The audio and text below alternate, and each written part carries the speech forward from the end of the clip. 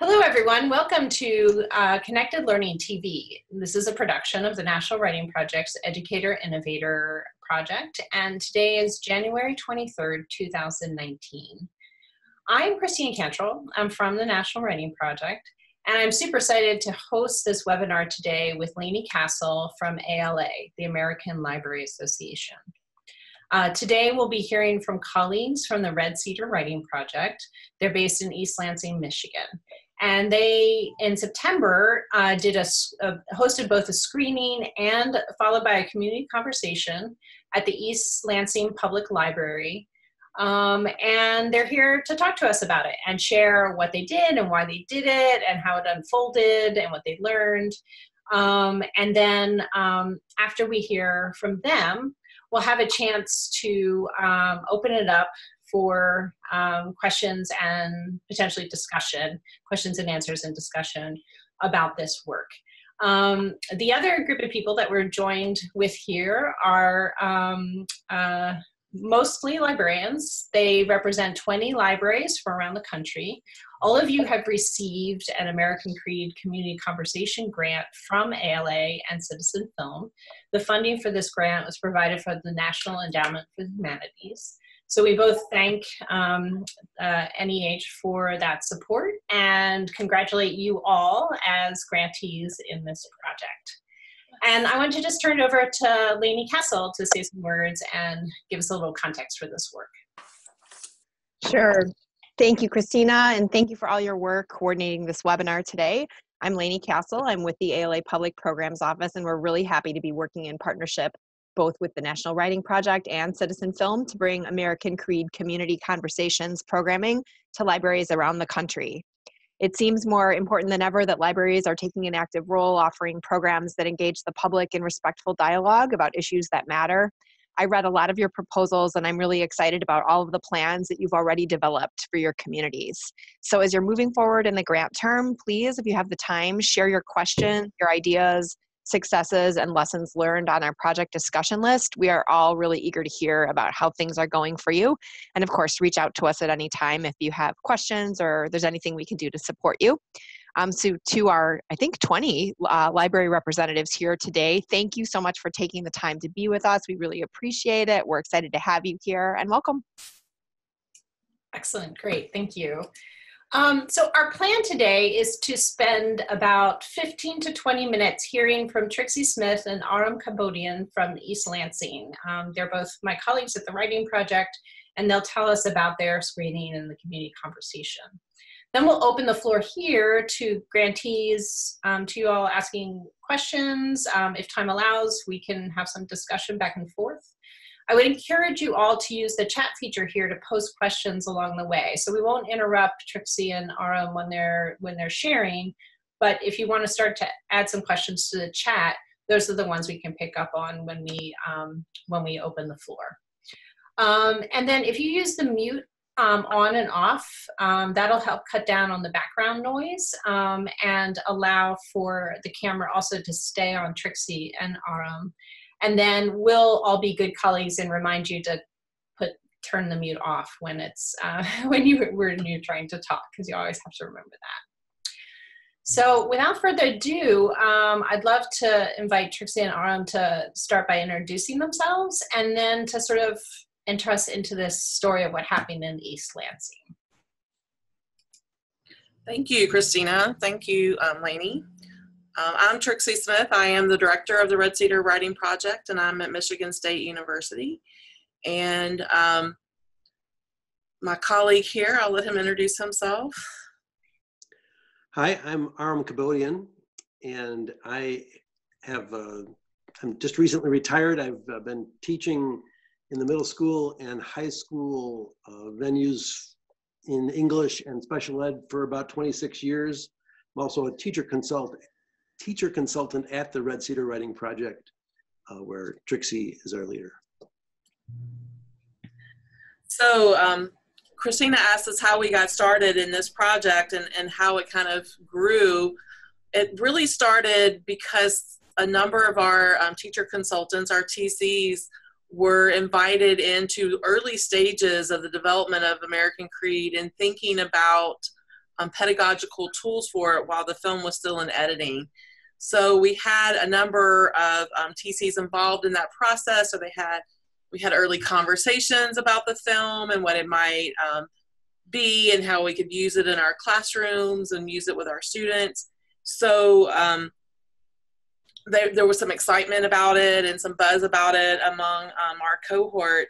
And then we took a number of these people went with us when we went to the annual meeting for the National Writing Project year before last. And there was a public showing of American Creed at that point and some conversation about it and in this open forum. And we're like, we should do this at home. We should have these conversations. We should share this with our teachers. We should share it with the community.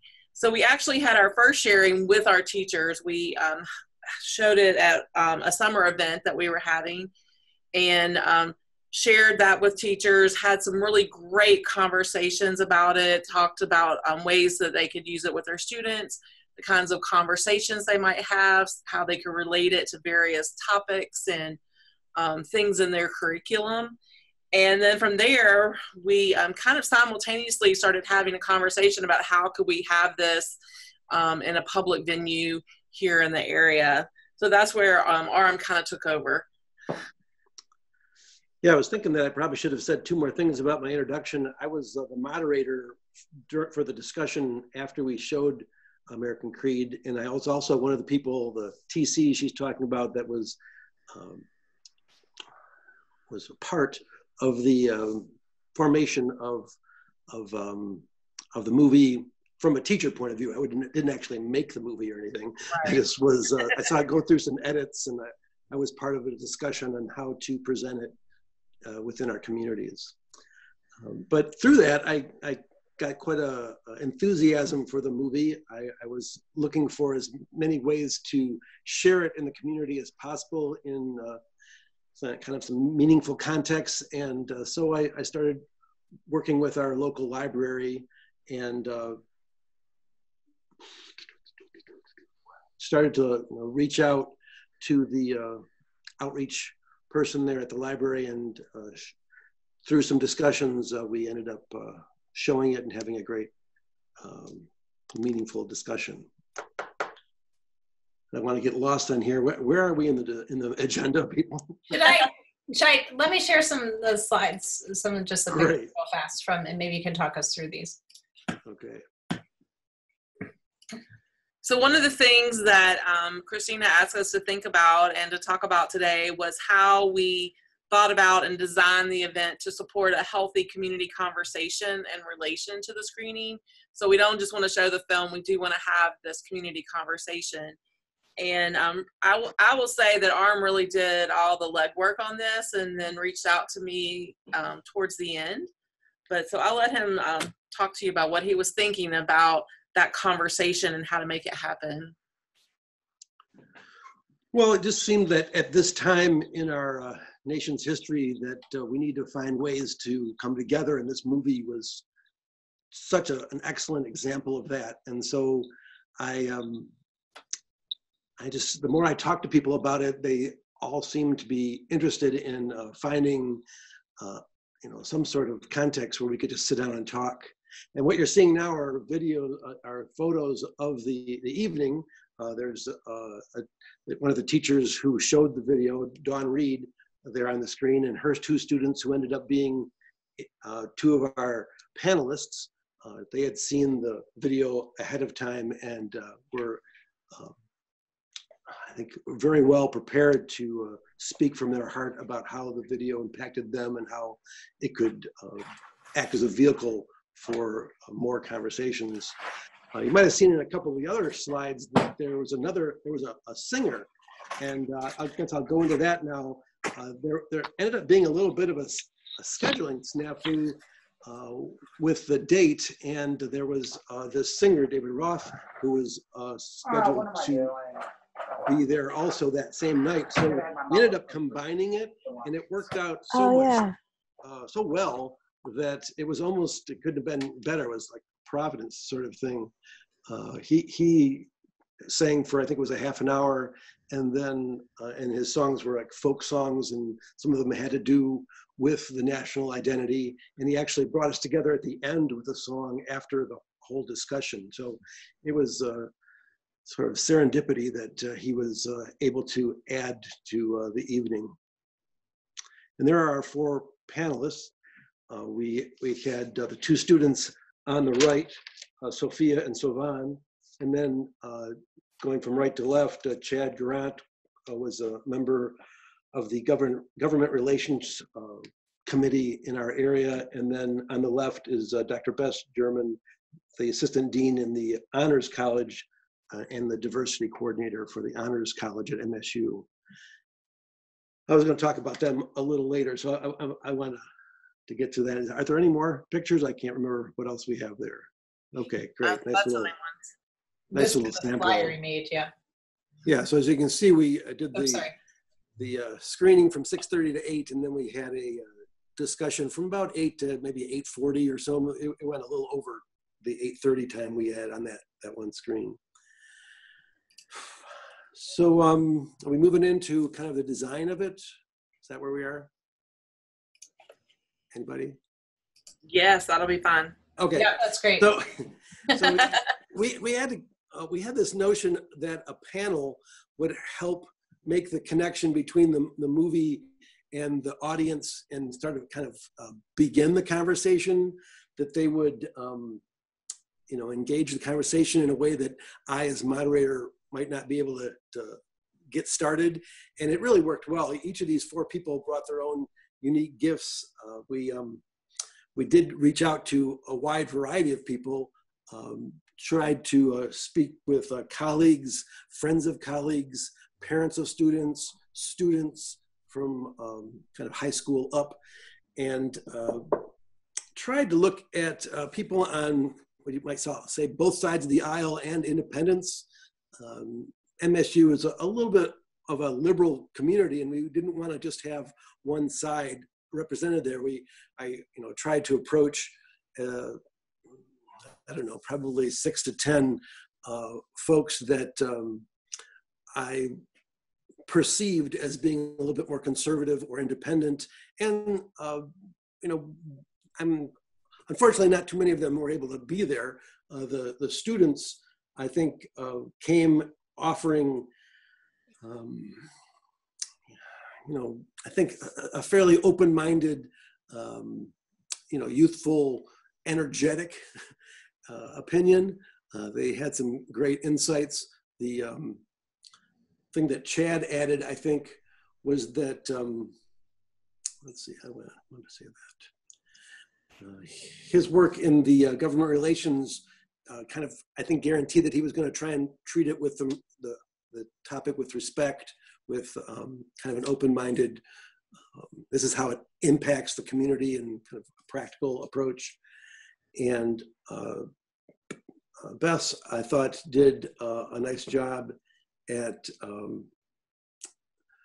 her diversity coordinator role was, I think, helpful in that she saw kind of that used the different personalities of all the people who were interviewed in the film and kind of brought them to light. She talked about how they kind of showed the richness of our American landscape. It was a very powerful night. It's hard to kind of put into words, really.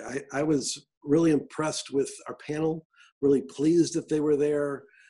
They got the kind of the ball rolling after I had asked one question, and then we came back to some of my questions. I had 3 questions to start the evening, ready to go, and I think you're going to get a copy of this somewhere. It's probably, I think Christina said that you'll have a link to this. But the 3 questions I had were essentially, what was the biggest takeaway from the film for you? And then what beliefs or creeds come out of the film? And then the third one was the film talks about service and how we are in this all together. How does that fit with our materialistic culture? So I started the discussion with that first question, what's the biggest takeaway for you? And then the panelists just jumped in and each addressed that, and then it sort of revolved over to the audience, and we called on a few audience members. About halfway through the discussion, I felt like the second question about the creed hadn't been really fully addressed, so I asked that question, and I think it was Chad popped in, and then one of the students, I think Sovan, and then another audience question. So it was a really free-flowing,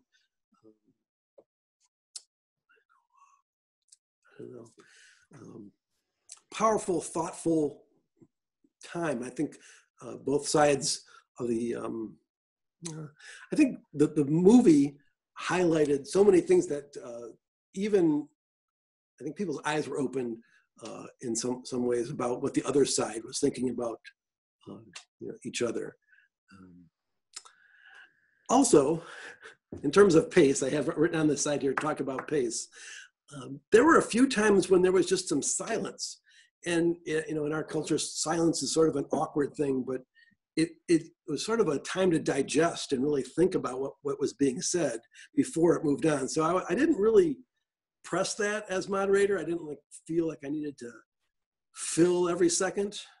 I thought the silence was useful in that sort of, let's just digest and think before we step ahead, pell-mell. Let me take a look back over here, what I haven't said. Trixie, am I missing anything?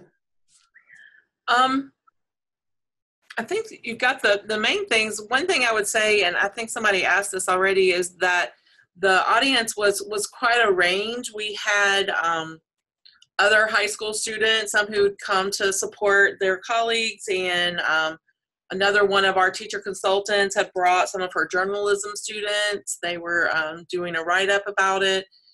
But then there were some college students, people I had invited here from the university.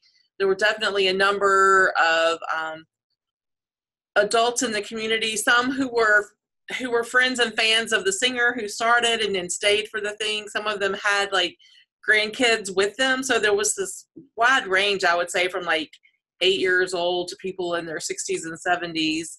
Across the evening, we had, I think the final number ended up being 48 attendees across the whole. And I wouldn't say that all 48 were there the whole entire time, but there was a little bit of in and out. I think some people kind of went into the library and came back into the viewing room over time. But everyone was very respectful, and a lot of people were really interested in the conversation in the end and being a part of that conversation. Yeah, one of the things in my notes that I didn't mention that I think was important was after the film and before I started asking questions, I offered one kind of personal piece. I'm a poet, and I sort of couldn't help but kind of add a little bit of my story to personalize it and make it not just some film, but a film that impacted me. So I shared a poem about my grandparents and about my heritage and about kind of my love of the country. There's a line called, they were led to this more perfect place. It's that notion that, we kind of have this nation of immigrants, and I wanted to kind of value that a little bit. So there was that, but then I also just spent a lot of time just reading the panel and seeing if, one person was talking a little bit too much. I was asking the other person in the panel a question and trying to get the audience as involved as possible by making sure that when somebody had their hand up or something that they were addressed. That was one of my roles. So I know just as a visual, we had the 4 panelists up in front, as you saw in the photo. I was physically between the 2 of them off to the side, sitting in a chair so that I could kind of swivel back and forth, and the audience was, facing the panelists. We did have a microphone to help facilitate that. The microphones with the panelists worked fine the whole evening. The portable mic that Aram was using kind of kicked out on us, but he has teacher voice, so it was fine. And the room was not that big anyway.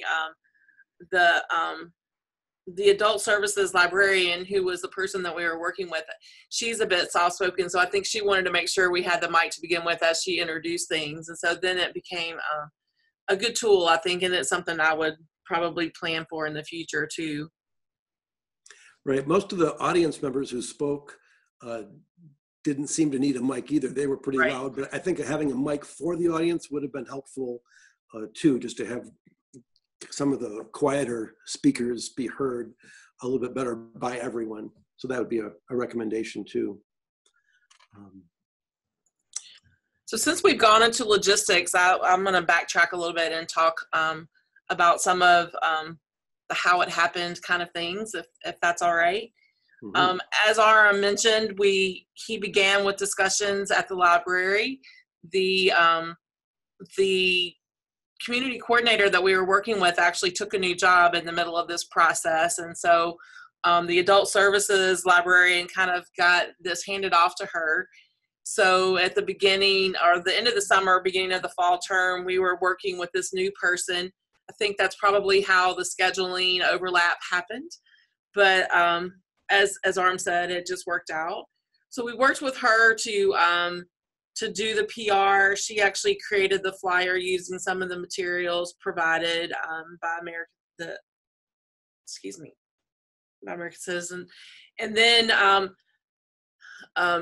the flyer was distributed a lot through social media, a lot of Facebook posting, listservs, Facebook groups.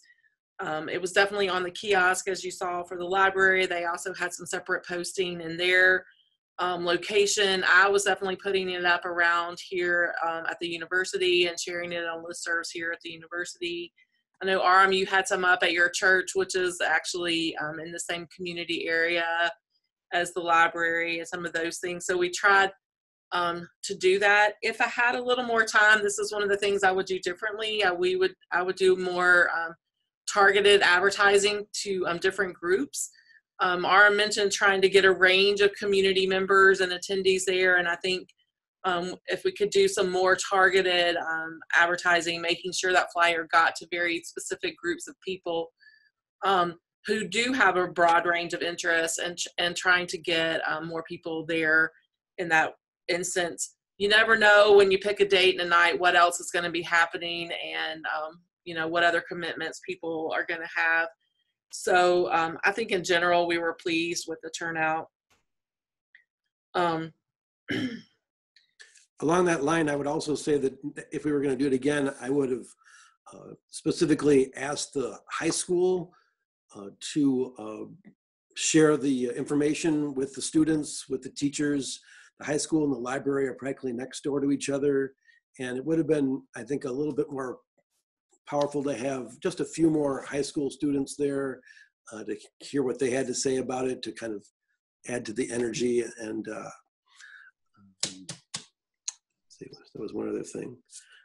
Also, just in terms of the process, I would recommend splitting up the work and not trying to do it all yourself. I know that one of the keys to making it work for us was having the Annie Gordon from the library do some of the work and help with the logistics, and Trixie's help with the promotion of it and helping to get one of the speakers, and the things that I was doing. And then it's not really a one-person job. Yes. One of the things the librarian did for us was work with the area movie theater to have free popcorn for the evening. So having a movie showing with free popcorn. Aram picked up some bottled water for us to share, because I don't like people to choke on popcorn. But people ate and had that movie experience with their popcorn and their water, and that was good. And pretty regular seating, rows seating, that kind of stuff. Nice large screen in the particular room we were in, and as I mentioned, the microphones for the conversation afterward. So the logistics were pretty easy with that part of it. What I would recommend having the panelists, if you're going to have panelists, have seen the video ahead of time. I did send them the link, and I think one or two of them had not seen it until that night. So that was, it's hard to kind of take in so much right away. So if they could see it ahead of time, if you're going to have panelists, and just to have a good working knowledge of the different personalities and that are in there yourself, if you're moderating, helps a whole lot too. Yeah, actually, because the students had viewed the film, had worked with the film, had written in response to it, they had really rich things to offer, not only what they had done, but also offering like some of the other perspectives that their classmates had shared and some things that they had done in reaction to it. So some action that they had already taken in their school community and in the community. So they were a really rich resource because they had some interactions with it already. And we're able to kind of draw from that and share that with the community. I wonder if I could briefly mention too our project. So the National Writing Project hosts a project called Writing Our Future, American Creed, and it really invites educators to show the film in their classroom and to support the youth in discussing the film and then writing about it and then actually publishing to a public platform. So the guide that we put together, and I know it's been shared by ALA on the microsite that you all are using, that American Creed Community Conversation Guide that we put together, the last section is about links to that project and includes some of the resources. So if you have educators in your community that might be interested in participating in that, that's still open and active, and there are lots of resources there for that too. So just keep that in mind. Yeah. It's really a rich body of resources. I do recommend taking it, looking it over and seeing what would work for your situation. Yeah. One thing that we were thinking about when Aram and I were brainstorming afterwards is that if we were to do this again, one thing that might have been useful to share may have been like a book display or something with text that, like, where do you go from here? So other things like something about how to have these living room conversations, or other texts about some of the issues that are brought up in the film, or even texts by the authors that we meet in the film and things like that. So having either book list or a book display, some things to kind of connect, right? So why are we showing this in the library kind of thing? One of those things is, here are all these other rich resources and ways to carry on the conversation and to carry on thinking about the issues that come up in the film. Yeah, that's pretty much it. I'm kind of curious what people's questions are. That's great. Thank you. Thank you both so much. That was a lovely picture. As people were starting to send in questions, I was trying to organize them a little bit between the ones that are sort of more nuts and bolts and the ones that are a little bit more discussion oriented. So of course you were. So real quickly, let me just say some of them and then we can open up the discussion. But the age ranges of your participants, were they primarily adults, retired, or younger? It sounded like you did have a full range. I think you mentioned that. Yeah, we had a pretty full range, but I would say more adult than not. Okay. And then did you mention how many attendees you think you had ultimately? I think the final number was 48. Okay. Was somewhere around there. And then I came through question, did you reach out to local high schools and universities? I think the answer is yes. We know that that the writing projects, I just want to contextualize a little bit. Writing projects work with local, are based at universities and work with local schools in a surrounding area. So you might live actually in an area, your library might be near a local writing project site, and that would be a good way to build some connections potentially with local schools. So something else to keep in mind. I would add to that while I did some outreach here at the university, it was very kind of targeted and specific, because we're trying to do a different showing that's on campus.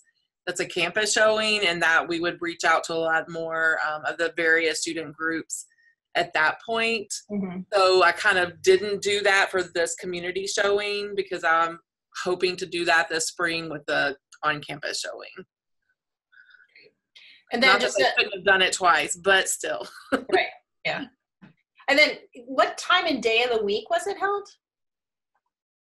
It was a Thursday, wasn't it? Thursday, and we started at 6. So the concert was 6:30, then the showing at 6:30, and then the conversation after that. So that we were out of there. The library closes at 9, so you had to be out by 9.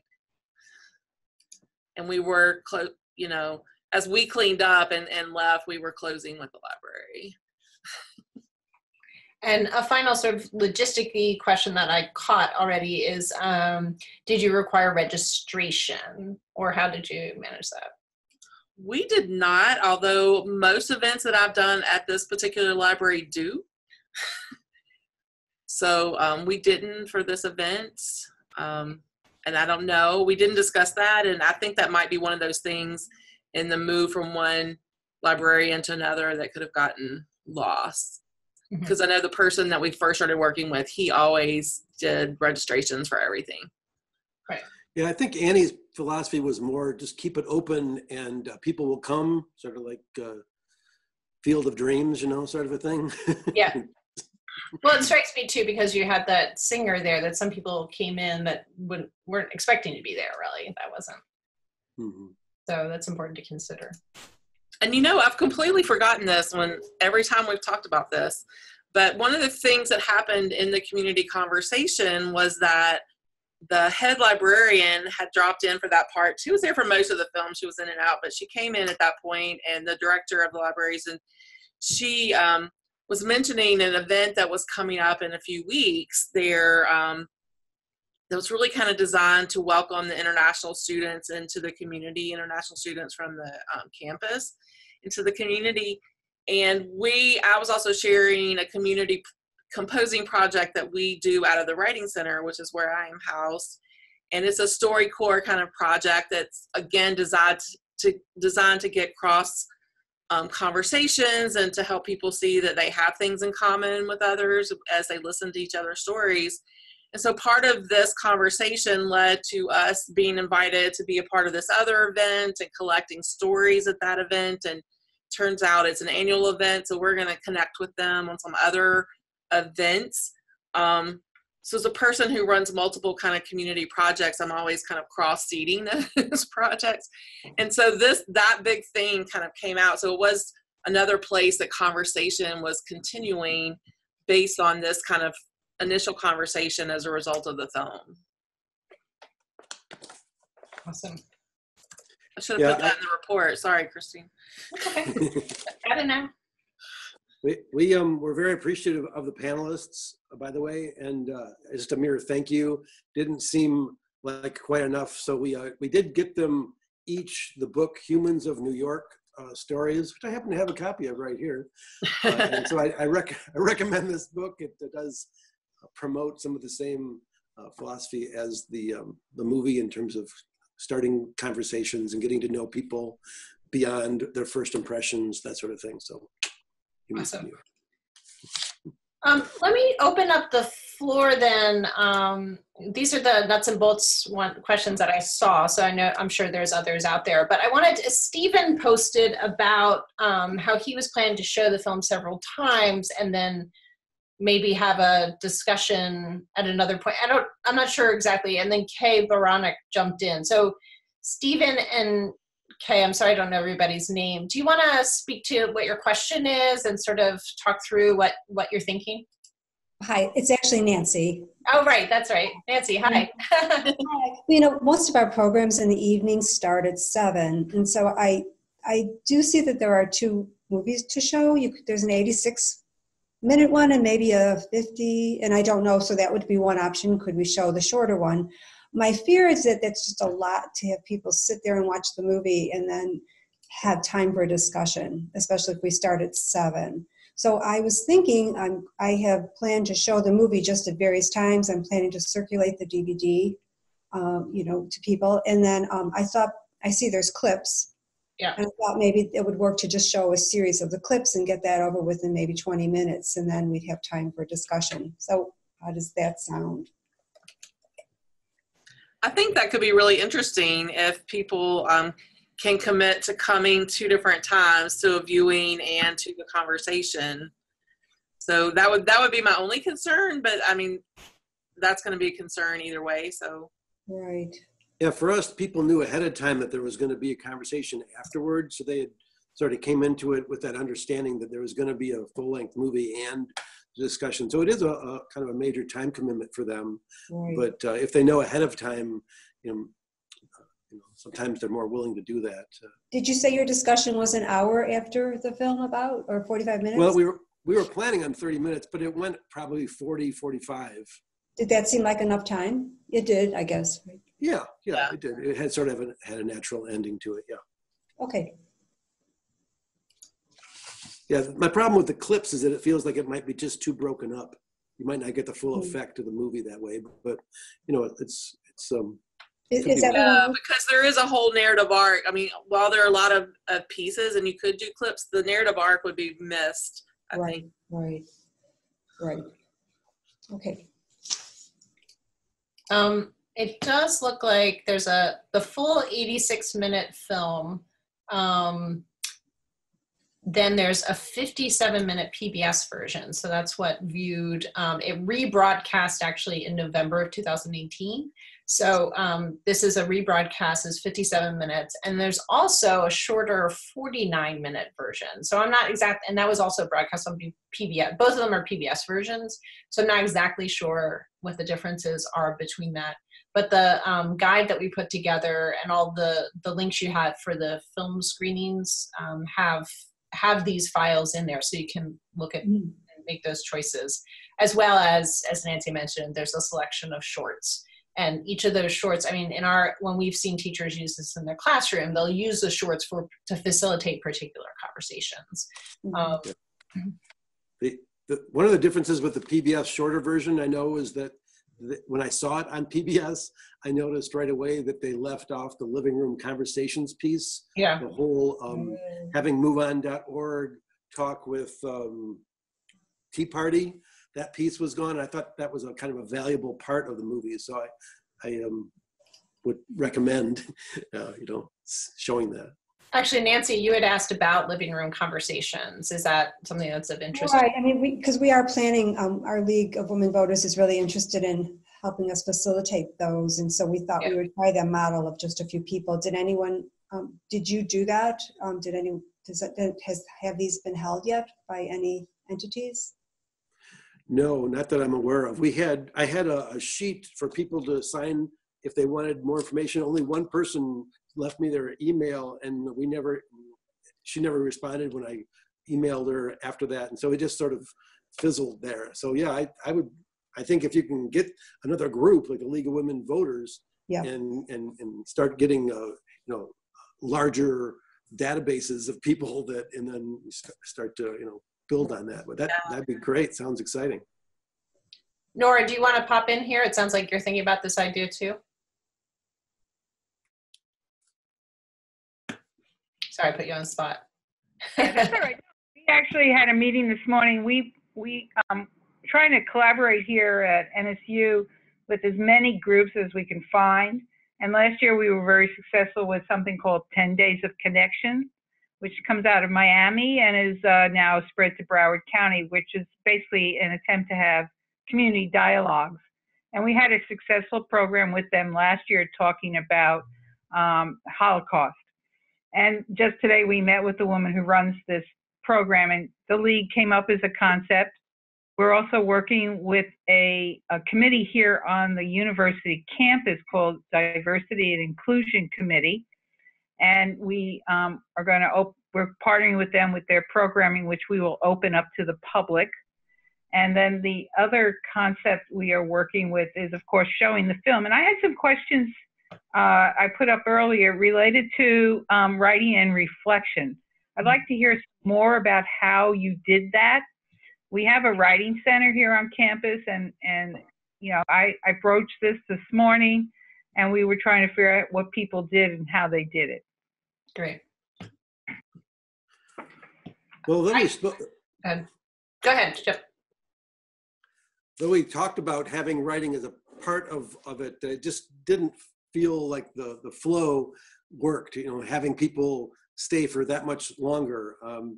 You know, I'm a writing teacher and would promote having writing at most events, but I think in the classroom, it could work. I hadn't tried it yet with this. Go ahead, Christina. Sure, I do have an example. I was, so I'm based in Philadelphia, and there was a screening and a community conversation of this film at the University of Pennsylvania, where the writing project is based. And it had a really broad reach across the university, which was great, plus some community members from local nonprofits and some students. It wasn't a public library context. But what they did, and actually there's an example of this in the guide that we put together. What they did was hand out a one-page sheet at the beginning of the discussion. They had some of the key questions on that sheet of paper and some space for writing. And then they, Like no, not that one, but no. It was more, it's more abstract. I can show it to you. Yeah, let me find it. And it allowed people to kind of make notes during the, while as they're watching the film, if they wanted to. Here it is. And then as soon as they were done watching the film, so you see this is like just a one-page handout. How do diverse Americans understand and shape American creed? How do you express your American creed through action? How do words, symbols, or rituals express the American creed? How does your family and community history connect to your American creed? And then they left all this sort of space there. So that was just a sort of one-page handout they gave to people.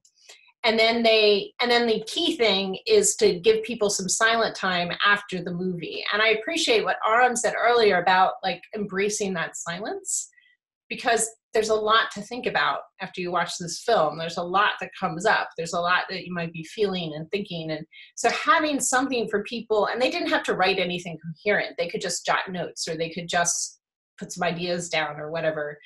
After people had a chance to silently write for a few minutes, then they asked them to turn to a partner sitting next, not just to someone sitting next to them, and share something from their writing. They didn't have to read it, but they just share some of their ideas. And they used that to sort of start a discussion. So people had a chance to talk to someone next to them, and then they opened up the floor for the whole group to talk. Yeah, so, go ahead. That's pretty much what we did when we did the showing here with our TCs at one of our Red Cedar events. There was a preflection. What do you see as, you know, I think the prompt was, what do you see as the biggest problem facing America today? And people wrote long lists of things. And so then we watched the film, and then afterwards we asked them to go back to their list and think of at least one solution. And then we did the kind of small group and pair conversation, and then the larger conversation. And then it went from that kind of big, broad conversation to then how do we use it in the classroom? That's great. Thank you. Unless someone wants to jump in, I want to move to a piece. Jay Shepley, I'm sorry, I really don't know people's names. Oh, Jen Shepley wrote that she wanted suggestions on how to attract attendees with varying viewpoints. And both Trixie and Aram talked about both their attempts to do that, as well as if they had had more time, this is some of the things they would have done. I wanted to sort of open up that conversation for the whole group, because people here might have, among these 20 libraries, we might all have some ideas. Jen writes, while our country is historically conservative, programs like this are almost always bring in an audience of like-minded attendees. So that's probably what you've learned from doing these. I mean, you all do community conversations all the time. So it would be wonderful to hear people's thoughts and suggestions.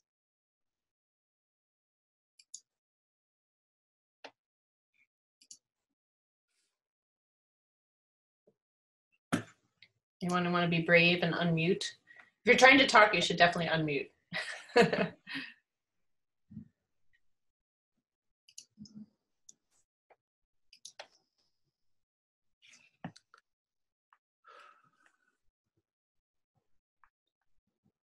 that teacher wait time thing. I'll wait for a while, but okay.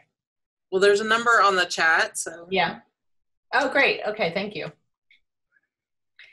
So on the chat, Laura says, I'm going to read these out loud because the chat won't be able to be viewed by others watching the archive of this webinar. So I want to make sure that we get all of this stuff verbalized. So apologies if it feels like I'm repeating. But Laura mentioned reaching out to different political parties and specifically invite them. That's a good idea. And then Nora picked up on this idea of deliberately promoting to different groups, which I know Trixie was also thinking, like, if, you know, with enough lead time, that would have been something to work on. Trying to reach out to a community college audience is a suggestion from Diane. I think that's really smart. Some of our colleagues are based at community colleges too, so your local writing project could be a way to connect there. Oh,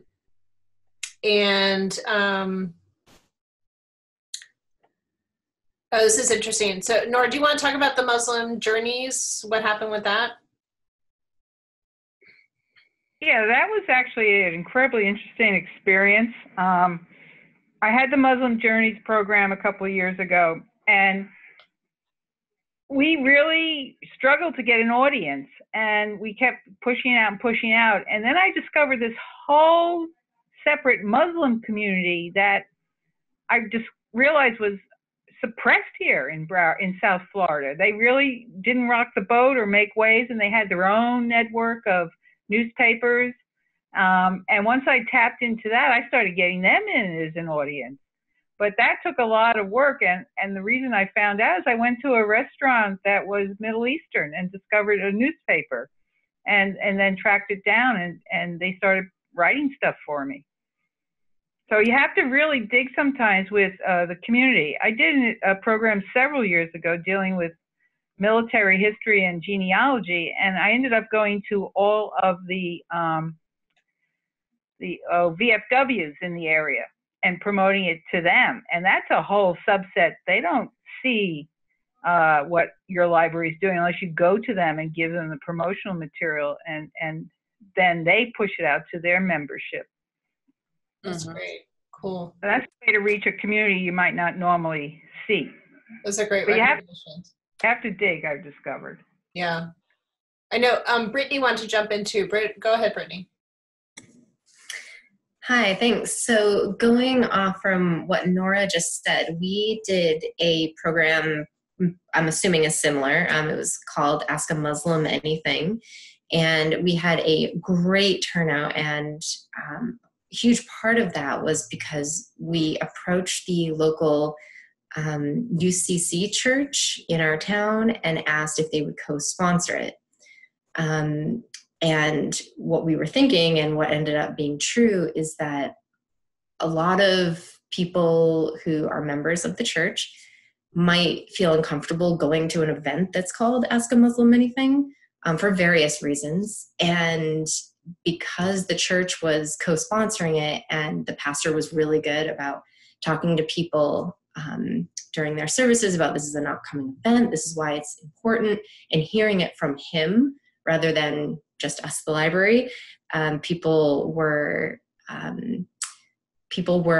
more apt to come out. And so I think that, I could be wrong on this, and it probably depends on the church that you choose, and so maybe you reach out to a few different ones, but I think that churches are a good place to reach a big group of people that maybe have diverse political stances.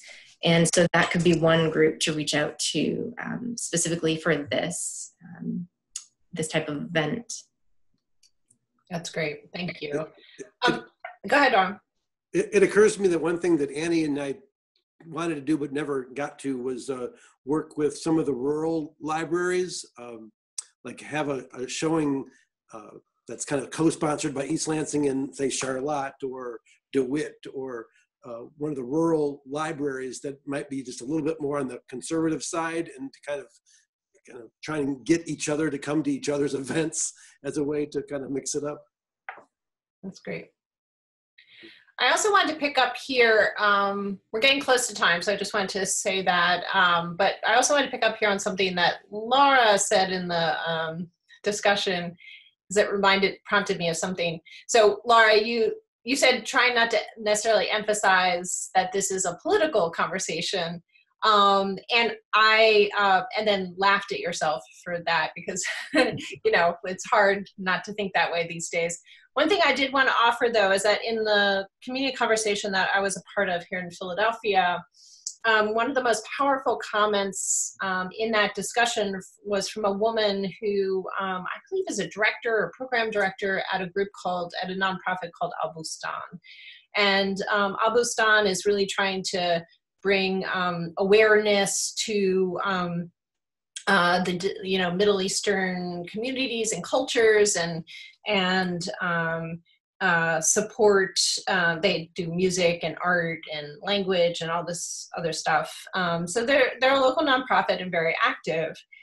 And she really brought an interesting perspective in around the war in the Middle East. So the war in the Middle East comes up in the film. Tegan is the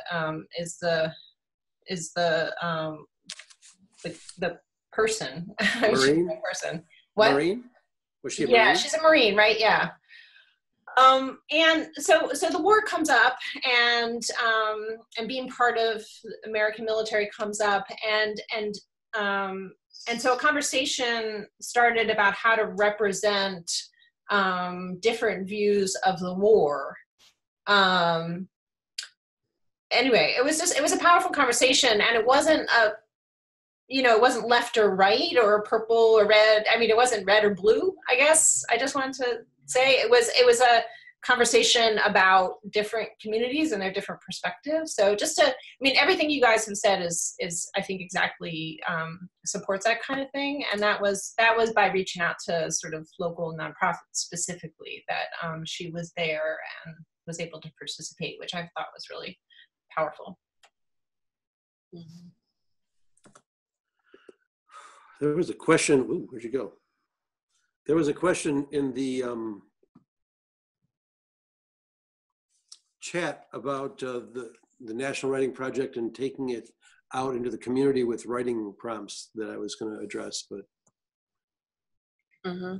Well, why don't you address that, and then maybe we can ask Lainey if she has any final comments she'd like to make, and then I think we should wrap since we're close to the hour. But Christina, I'm blanking on the name of the national project that Dawn works with. Youth Voices. Youth Voices, thank you. Yeah, so a lot of what the National Writing Project does is working with teachers in schools and then trying to get their voice out. And Youth Voices is a national website that is really a robust space for students to share, high school students primarily, to share their thoughts about this topic and other issues that are important to them. And so I think one of the main foci of National Writing Project is helping teachers with their empowerment of students and student voice, I guess is what I would say. And I'll just, again, in the guide that we put together, that's linked to your microsite, we talked about this project that we've been working on, the American Creed, Writing Our Future site. And so these are, and I offer this because this is writing done by young people about that's prompted by watching the film. We encourage youth to, we have 5 invitations for youth to write. What is your American Creed? How does your family and community history connect to your American Creed? How do words, symbols, and rituals express? How do diverse Americans understand the American Creed? And how do you express your American Creed through action? So we invite youth to, through support with their teachers, to respond to those questions, and then ultimately, when they're ready, to publish to this site. So we have, as you'll see, there's publications from all over the country, And I offer it both because teachers that you know might be interested in participating with their kids, but also because these texts that kids are writing are really, could be important pieces to share at your library too. So these are, you know, from the youth today writing in response to what they saw in this film. So, and again, I'll put another link to it. I just put a link to it in the chat. So I know we didn't get to all of the questions, but I feel like this is a good start to starting to unpack some of the things we're trying to do here and support each other in doing this work. Really excited to learn from you all. So maybe we should plan some webinars once you guys do some community seating so we can learn from you and how you organize them and what you learned and what we can take away from this, because this is an important piece of supporting dialogue in our communities around the country. Lady, is there anything that you want to say before we close up here? I don't think so. I just, I think it would have a lot of interest to hear about someone who actually pursued the living room conversations, if that's the right term. So we can maybe check in with the team at Citizen Film and see if there's anyone they could recommend for a webinar presenter that's done that. Yep. And I think that's it. Just thank you. Thank you, Trixie. Thank you, Aram. Yeah, thank you. Yeah, thanks for having us.